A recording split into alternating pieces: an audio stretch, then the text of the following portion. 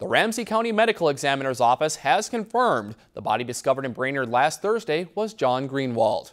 Greenwald was reported missing on July 14th, but had not been seen since July 4th. Officers located the body near the 300 block of Hattie Street during their organized search late last week. The 29-year-old's missing bicycle was also discovered near that area. The investigation is still ongoing to determine the cause of death.